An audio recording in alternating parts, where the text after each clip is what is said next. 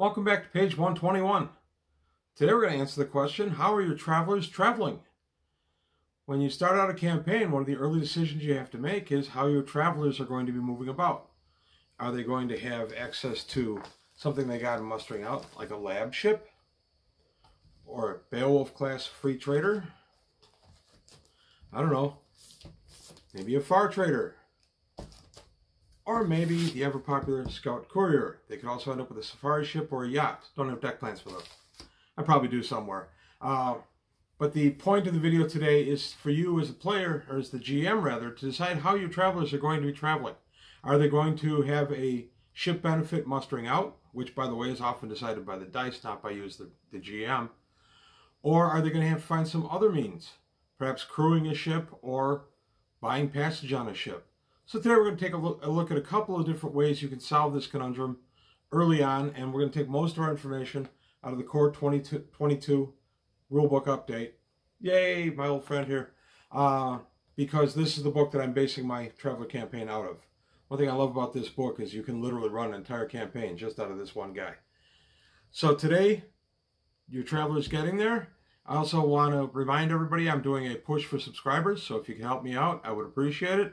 I'm really trying, as I end up the month, beginning the new month, to get a bunch of new subscribers to get the channel and help it grow. So if you can help me out, that'd be great. I also have a Patreon. Please remember that. But today, how are your travelers getting there? Traveling in Traveler. How the travelers are traveling. That's a very important decision for you to make as the GM, and you have to make it pretty early in the campaign. You have to decide first if they are traveling. Maybe you're going to do a campaign where they're planet-bound for the entire campaign, or at least the early leg of the campaign. So you've decided you don't have to worry about a starship. It's just going to be something that'll come up later.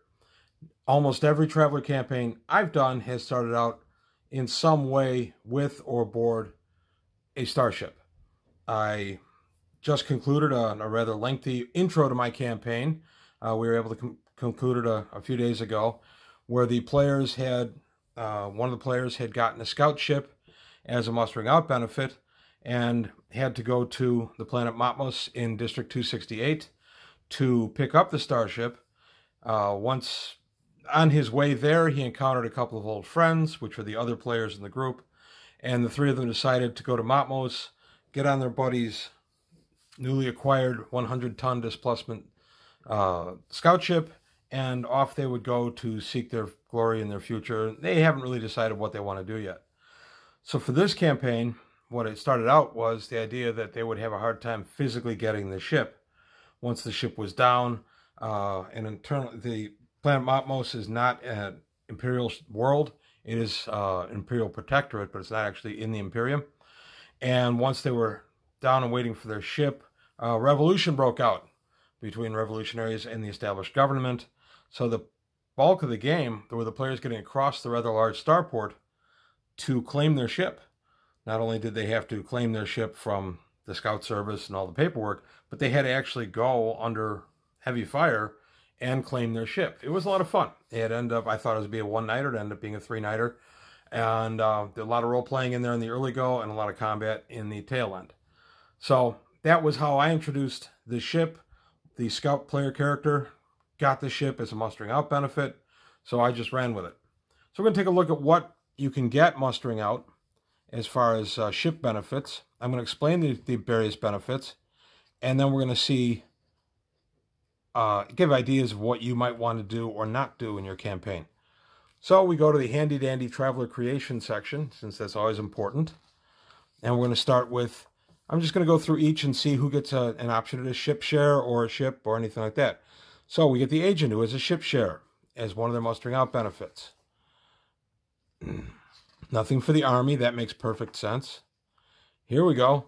Citizen, 2 ship shares is a possibility. That's interesting. And then a ship share up there as well. A drifter could get a ship share or 2 ship shares. Here we go. 2 ship shares again for the entertainer. And I'm going to explain what a ship share is in just a moment. Nothing for the marine. The merchant can get ship shares or a free trader. That's a great benefit if you roll it.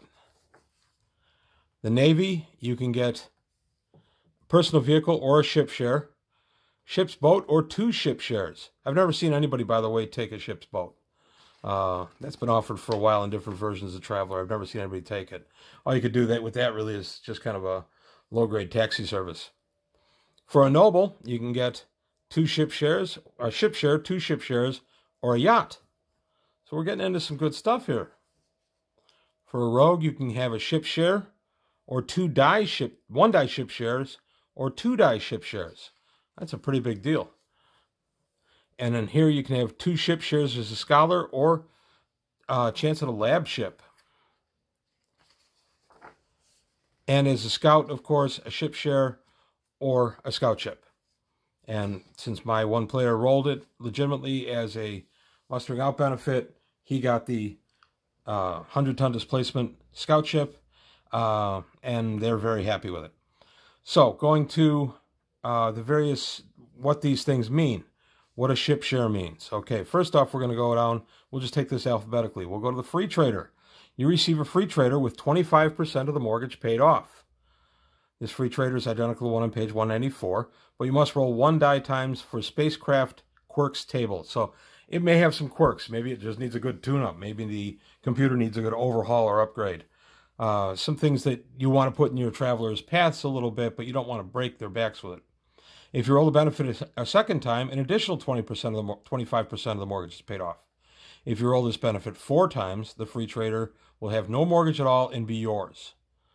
Ultimately, you may select a far trader. So that's kind of neat. You can choose either one.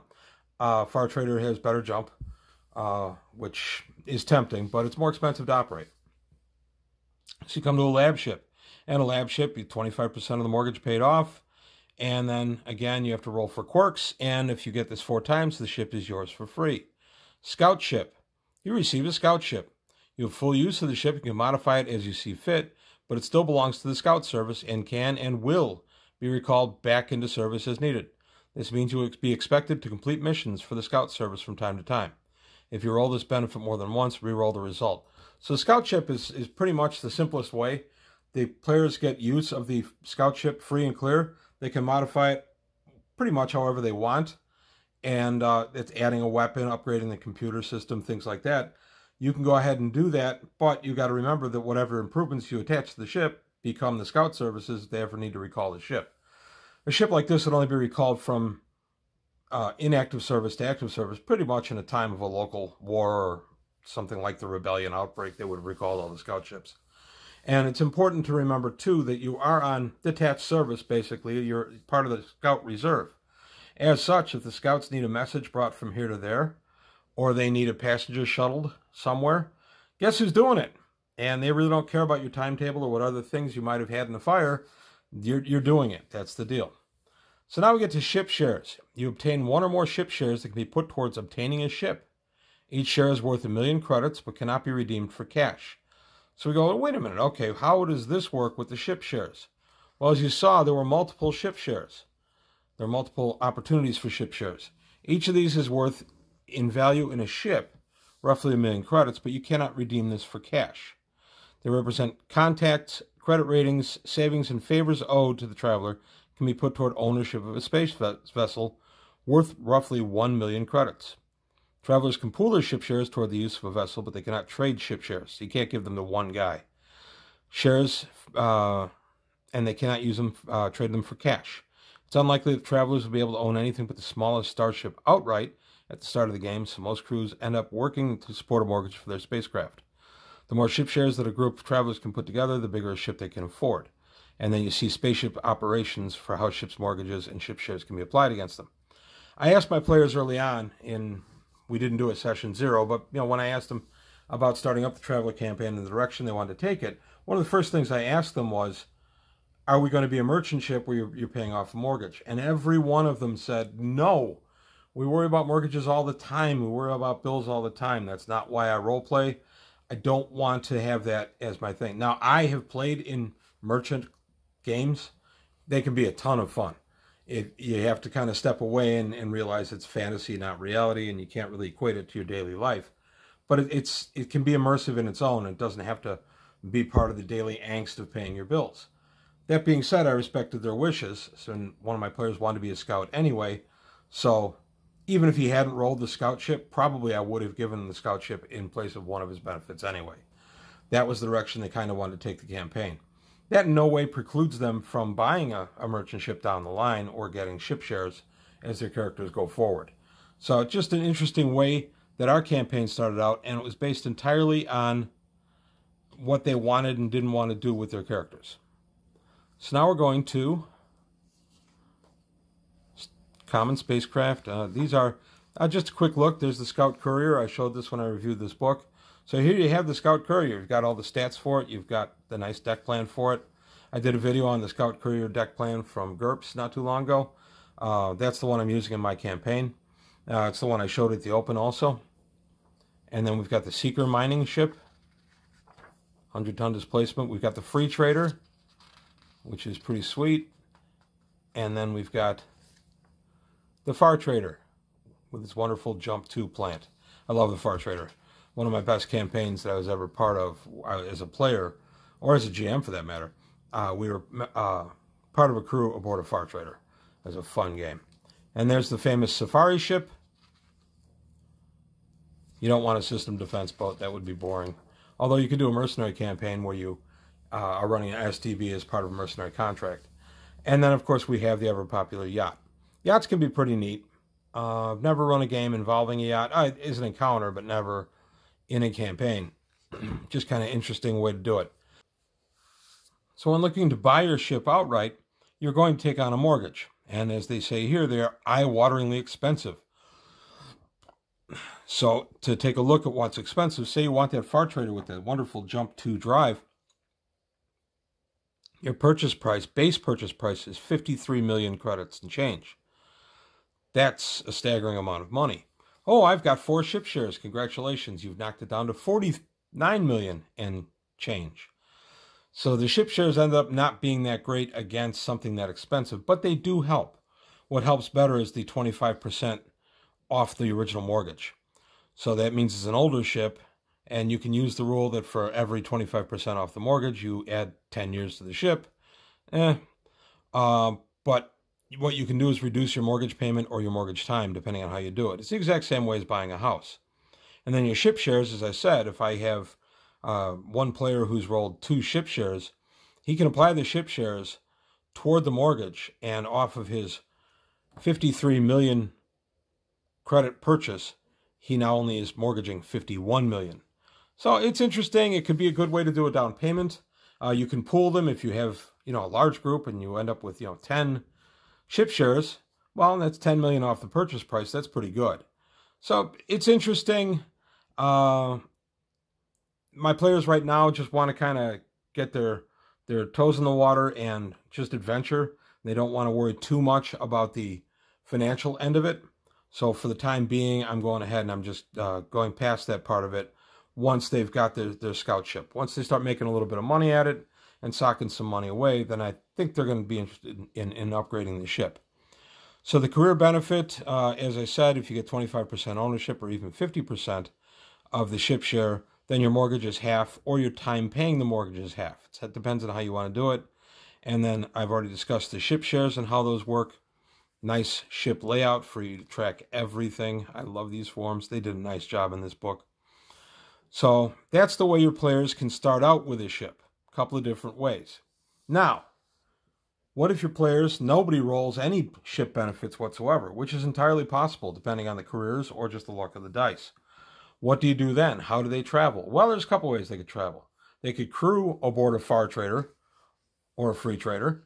Nothing wrong with that. Being paid to be a spacer, a la Alien, where you're getting your money for delivering your cargo. You sign a contract, you are paid X amount with a bonus for this or that. It's a good way to do it. It's a good campaign. The bad part of that is they're not self-deterministic.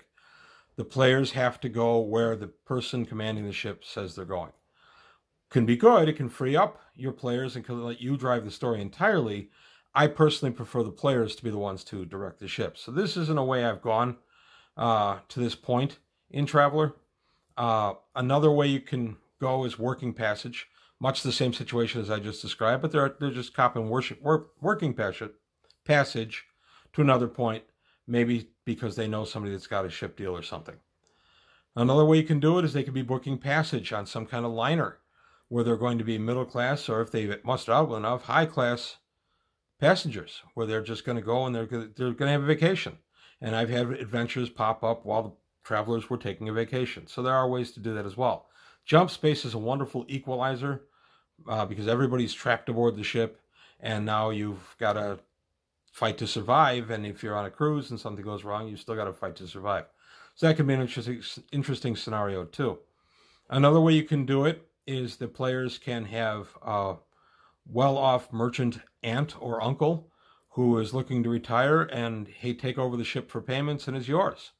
Well, maybe the ship has already got 60% of the payments made.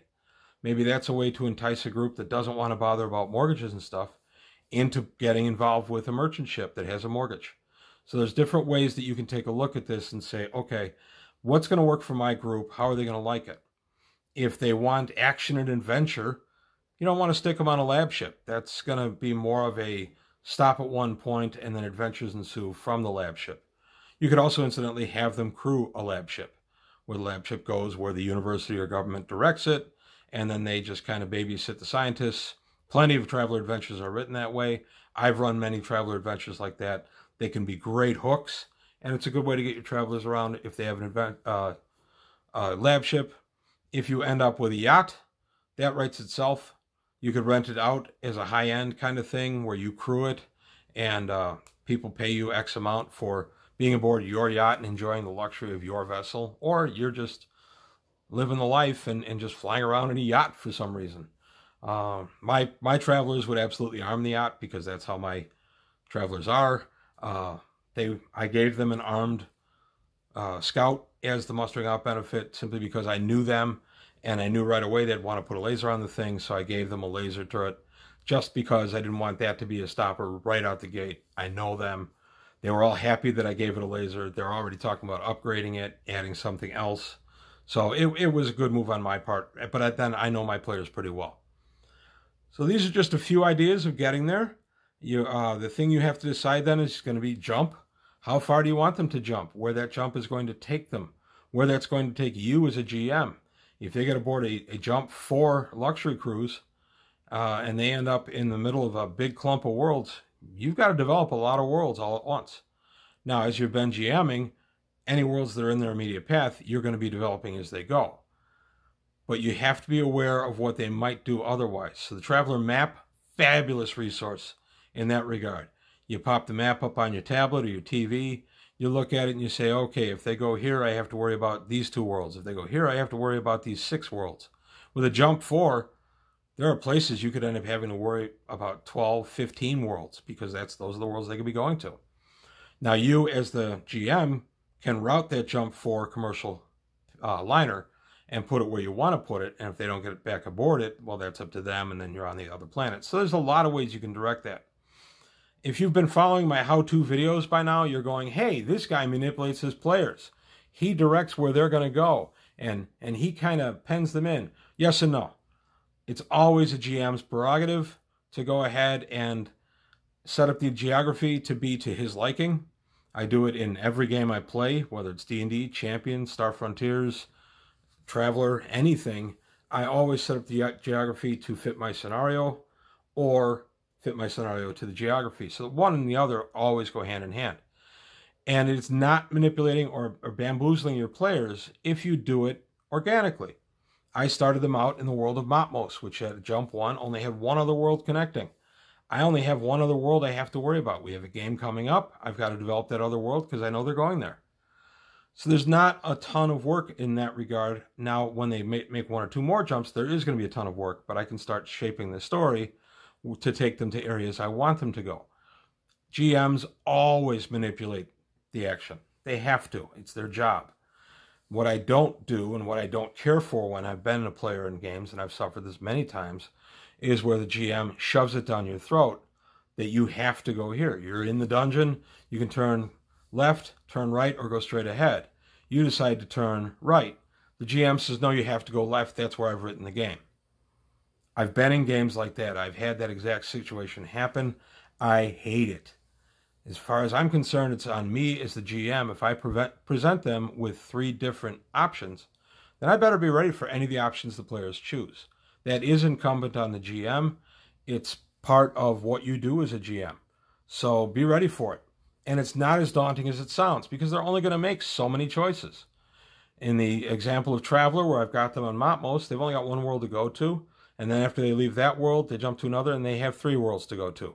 I can build it. And by building it, I can also shape my story so that they're going in areas that they and I both want them to go. Very often, I'll ask my players flat out, what are you planning for this campaign? What do you envision happening? That drives my story very often. I always want player input because, honestly, they're giving up their time. I want them to enjoy it. I make it challenging. The firefight crossing the starport to get to their scout ship was not something they anticipated, and they had a blast with it, but it was very challenging.